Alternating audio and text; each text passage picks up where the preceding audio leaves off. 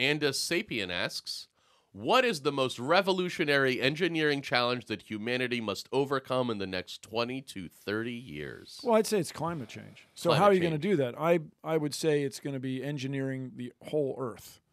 I mean, thinking of the whole Earth as a system and getting people to work together to manage that system, which would be engineering. Engineers use science to do what? Solve problems. And make things where you can party with. That's what break things. Create parties. Make things and solve problems. That's it. So basically, climate change.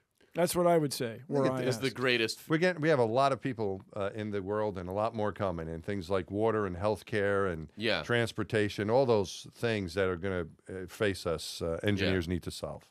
Yes. All right. That's a very reasonable and correct answer. Oh, it's correct. Yeah. The liftoff.